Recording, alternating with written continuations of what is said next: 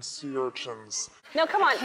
You're actually serious about this. Do you know what a sea urchin is? Do you know what they are? If you knew what sea urchins were, you would be terrified. Well, listen, they're just these. They're on rocks and they're spiny looking.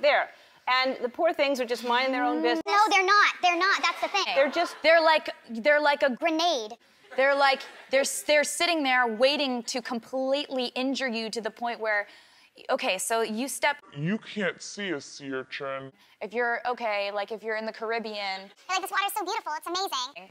And you're walking, it's clear water. You can't see a sea urchin's right there, and then you step on one, and then it has barbs and it goes into whatever it touches, and then you have to go to the emergency room and it has to be surgically removed. You could lose your foot.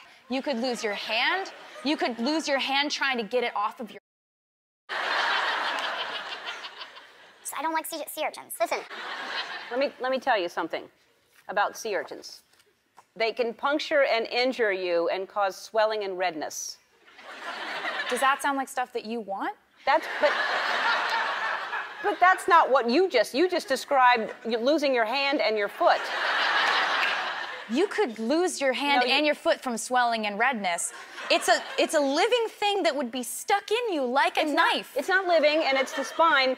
And a lot of people, it's not going to happen to you, number one. Yeah, because I don't want to go near clear water. Yeah.